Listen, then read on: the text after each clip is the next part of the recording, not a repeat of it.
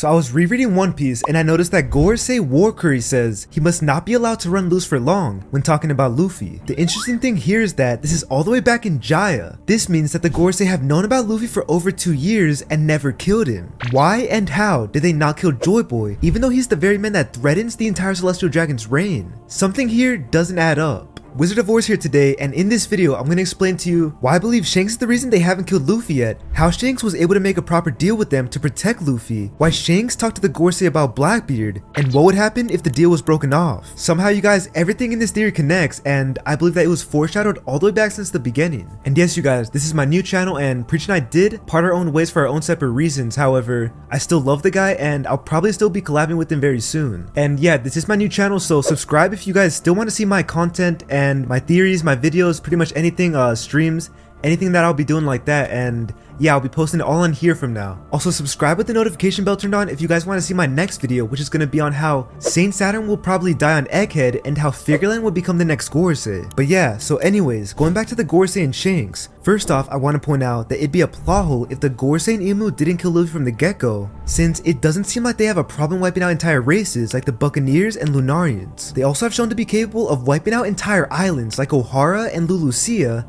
and potentially even Egghead. I mean, they even went as far as erasing an entire century from history, which included the very man who eventually returned in the form of Luffy. Like, why would they allow Luffy to live when they clearly show that they don't want anyone knowing anything about Nika or the Void Century? All of these questions lead me to my next point, which is the fact that the Gorosei always knew the Gumma Gumma no Mi was actually the Nika fruit, and I find it interesting that they would allow the very boy who ate that fruit survive. When you also add the fact that the Gorosei say, what if I told you that there was a potential future that would make us beg for this outcome? It is always better to eliminate dangerous variables. After a different Gorosei asked, what was the point of losing an elite agent and making Kaido angry? This proves that they think the outcome of Nika surviving is way more dangerous than the outcome of Kaido and Big Mom going against the world government. When you put this into perspective, it's actually insane, since Kaido and Big Mom are two of the strongest people in the entire world. Like, somehow Nika's existence alone is such a worse outcome that is incomparable. I believe that this shows that they always knew of Luffy's potential. However, this puts up the question, why did they never kill Luffy when he was a youngling in the Grand Line? Well, that's where we get to my next point, which is that they couldn't kill him because of Shanks. Something that really seems to hint to the Gorosei not killing Luffy because they don't want to make Shanks mad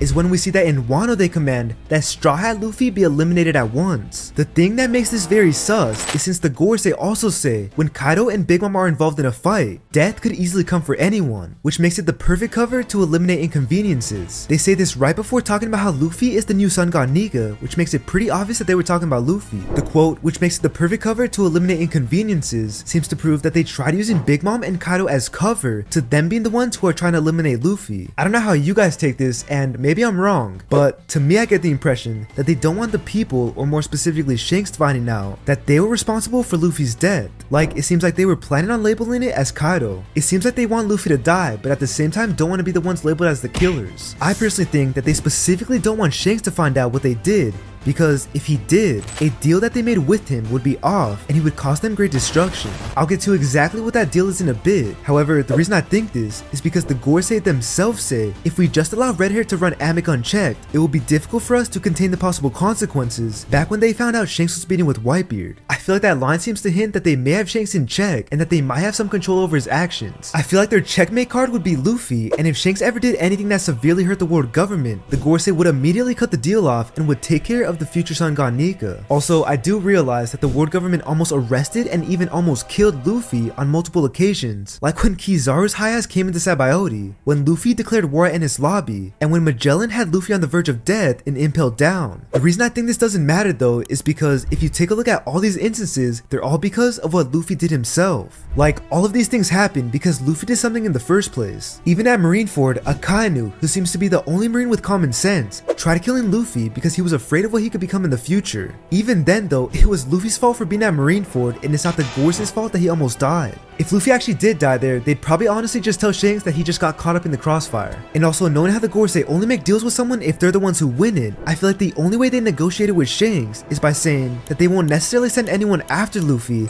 However, if he gets captured or dies on his own and due to his own actions, there's nothing they can do about it. That would explain why they try to use Big Mom and Kaido as cover as to them being the reason Luffy died. I mean, otherwise Otherwise it just wouldn't make sense as to how they allowed the men who ate the Nika fruit survive for this long, when we know that they killed their own men for even knowing about Nika's existence. Also, if this is Shanks' real relationship with the Gorosei, then I think it'd be a pretty sweet parallel with Ace and Whitebeard. In case you forgot, Sengoku says that the only reason they didn't capture Ace right when they learned about his lineage was because Whitebeard protected him. Maybe the only reason Luffy wasn't killed right off the bat was because Shanks was protecting him. I mean, if someone protected Roger's lineage from going extinct, I'd only assume that someone had to protect Nika's legacy from ending. And so now that I explained how the Gorosei may have negotiated the deal on their end, what would Shanks have had to do for them? Because there's just no way they would agree to something so risky without receiving something on their end. Well, the thing that I believe Shanks has been doing for them is help maintain the world's balance. We continuously see the Gorosei talk about how their top priority is to maintain the balance of the world for as long as they can. We see them say things like, we must maintain the balance of the three great powers. After Croc's defeat, we should wait for further developments in the new world. The balance of power among the pirates will be shifting soon. We must pick the ones who have the greatest influence after the Marineford War, and that the balance of the world cannot be maintained forever. It seems like there is a need for a great cleansing during the reverie. With that last quote, it seems like if the world isn't imbalanced, then they feel like they have to wipe people out, or make it where the world bows down to them. I believe they want balance in the world, so then it's easier for them to rule. I mean, Oda confirmed in Road to Laugh Tale that the three great powers have always remained in balance until Wano. This may show that the highest in the government prefer the balance of the world instead of chaos. It also seems like the Gorosei tries to have everyone else do everything for them while they sit in their room discussing politics. Like, it seems like they don't ever want to go out and fight themselves unless they absolutely have to. Also, the fact that they've never conquered the New World or really threatened it at all makes me think that they absolutely have no control over the Yonko and Strong Islands. Like, there's no way they allowed Rocks to build up his legendary crew and attempt to become the king of the world, and then Roger to become king of the pirates and learn the entire truth of the world. Like, I feel like if they could control those dudes, they would, but I think they simply just don't have the power to do it. This is why I think they need Shanks, because he's the only guy who can civilly talk to the Yonko whilst also having them respect his strength. Like, I believe that Shanks is the peacemaker or balancer with the Yonko, since he's able to stop Yonko like Blackbeard and Kaido from fighting the world government. I mean, time and time again, we see how Shanks tries to civically negotiate peace, like when he tells Whitebeard to stop Ace from going to Blackbeard, because he knows it'll end badly. On top of this, later on we see Shanks stopping the very war that was caused due to Ace fighting Blackbeard. We also see him somehow stop Kaido from going to Marineford, which would have caused way more chaos than what already happened in Marineford. I know it seems like he saved the Whitebeard pirates when he stopped the war, but in a way he actually saved the entire world government and the balance between the three great powers, because I don't know how they would have stopped Kaido, King, the Whitebeard fleet, Blackbeard with the Guruguru no Mi, and Blackbeard pirates on top of that. Like, they literally would have had to fight 3 Yonko in one day, and I just don't think they would have won that unless they brought in Holy Knights or Gorosei or something. Actually, they would have had to fight 4 Yonko at once, since Shanks and his crew told everyone at Marineford to take it out on them if they wanted to continue fighting. Without Shanks' peacemaking abilities, who knows what would have happened at Marineford. It also seems like Shanks always specifically tries to stop Yonko out of everyone, like he never tries to stop warlords like Mihawk or Yonko commanders like Ace from doing anything. He specifically goes head to head with other Yonko, and I feel like he does that because that's the deal that he made to keep the Yonko in balance. Now, if you still don't think that Shanks makes his moves to help the Gorosei maintain the balance throughout the world, and instead does it for his own personal reasons, then check this out. So now, in Oda's Road to Laugh Tale, he states word for word, a dormant lion makes quiet moves to maintain the world's balance when talking about Shanks. This right here proves that the reason Shanks makes these quiet and secretive moves is literally to maintain the balance between the Yonko and the world. I also wonder if Shanks threatened the Gorosei with being able to expose the ancient kingdom, since we see that all the books from Ohara are now in Elbaf. Like Vegapunk confirms, if you research those books, you can learn everything that Ohara learned, and I wonder if an Elbaf giant told Shanks everything. I don't know, this may be a little bit of a stretch, however, you never know. Like, still though, I mainly think the deal was made with the fact that Shanks will keep the world in balance. Also, I know that a lot of people think that Shanks is a traitor or a rat, and despite the funny memes, I don't think Shanks is actually a rat or a traitor. Like, I know his dad is a high-class celestial dragon who's allowed to execute celestial dragons on sight. However, I don't think Shanks likes his dad or is like his dad at all. If the Gorosei were to work with Shanks, I don't think it'd be because of his lineage. And something that should prove this is the fact that he's a Yonko, former Roger pirate, and a man who stole the Gama Gama no Mi. Like, you guys, straight up, there's no way the Gorosei would be friendly with a guy like that unless he brought something to the table. I mean, in Dressrosa we see that the celestial dragons won't allow Doflamingo's family to return to Marijoa, and they won't even allow Dofi to return after he's brought his father's head with him. So I don't think it's crazy to think that they also wouldn't allow Shanks to return, since he betrayed them when he sold the Gama Gama no Mi, and since he was once a Roger pirate. part. I mean, we even see that the government wanted to kill Tom just for building the Oro Jackson, so I think that they also would want all the Roger pirates dead. Like, it seems more likely that Shanks is able to meet up with the Gorosei because of some sort of deal that they made, or due to some sort of negotiations, rather than Shanks being evil and a traitor, or just because of his lineage. I mean, we've seen other good characters make deals with the Gorosei, like Kuma and Vegapunk, and it actually seems like Shanks making a deal with the Gorosei to protect Luffy is paralleled with Kuma making a deal with Saturn to protect Bonnie. Luffy reminds Shanks of a dead loved one since he has the same dream as Roger, whilst Bonnie reminds Kuma of a dead loved one too. R.I.P. Ginny, by the way. Kuma made a deal with the Gorosei just to save Bonnie's life, just like how I think Shanks did. Kuma made pacifistas, or peacemakers, to pay off his debt with Bonnie's procedure, just like how Shanks might have maintained balance and peace throughout the world to protect Luffy. Kuma sacrificed his body, just like how Shanks did in chapter 1. Kuma praised the sun god Nika, just like how Shanks always praises Luffy. Kuma even taught Bonnie about Nika, just like how Shanks is the reason Luffy became Nika. Bonnie went out to sea to find Kuma, just like how one of the reasons Luffy went out to sea was to reunite with Shanks. And now, unlike Kuma, I don't think the Gorosei only made the deal with Shanks because of what he'd do for them, but I also think they made it because they don't want to fight him at all. Notice how they say, "true indeed," after a marine tells them even the idea of contact between Whitebeard and Redhair is too dangerous. Another thing is that in the anime translation, the Gorosei say, Redhair is formidable only when agitated, which to me proves as long as you don't piss him off, he won't do anything to you. I believe both of these statements prove that they don't want to fight Shanks, since if they did, their entire world government might be completely destroyed.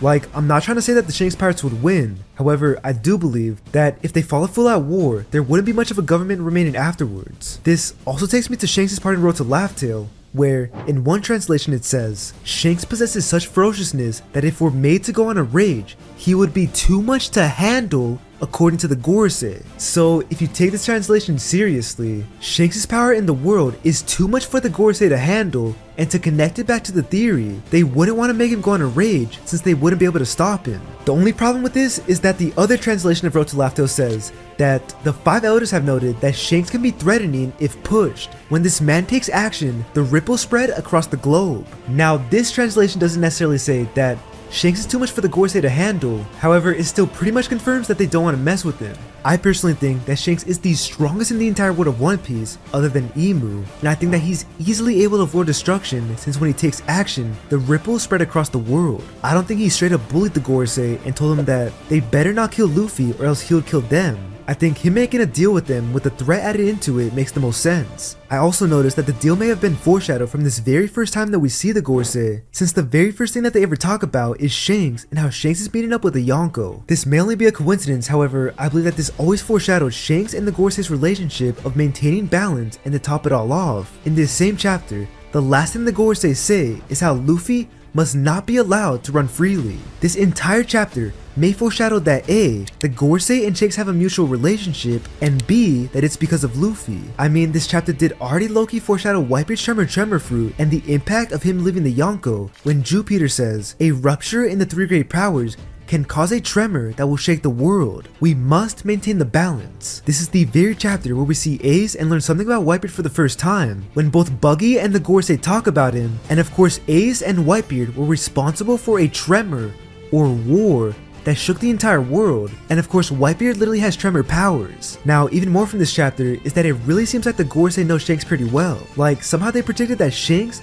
would send a messenger instead of show up himself, and they also say things like, he's not a man bent on trying to change the world. I feel like maybe they were able to predict what Shanks would do because what they said would happen falls in line with the deal. Now, another part of their deal or negotiations may have been from the time Shanks met the Gorosei during the reverie. I feel like Shanks was talking about Blackbeard and why he thinks Blackbeard is a big issue. Like, if Shanks' job is to keep balance in the Neo world, then discussing how Blackbeard is a big threat to that balance makes too much sense. This would explain why Shanks was able to meet them on his own terms. The Gorosei probably understood that it was a very urgent meeting, and I mean Blackbeard quite literally completely goes against everything that Shanks is trying to do to the world with keeping balance. For example, Shanks stopped the Marineford War, while you can argue that Blackbeard started it since he was the one who not only turned in Ace, but also was the reason Ace went after him in the first place. Shanks brings balance and peace to the world, while Blackbeard brings destruction and chaos. I feel like Shanks explained to the Gorosei that Blackbeard won't stop until he's at the top, and that he feels like it's finally the time to fight him. He probably told him that although fighting another Yonko is the opposite of maintaining balance, allowing Blackbeard to remain alive will completely destroy the balance anyways in a much worse fashion.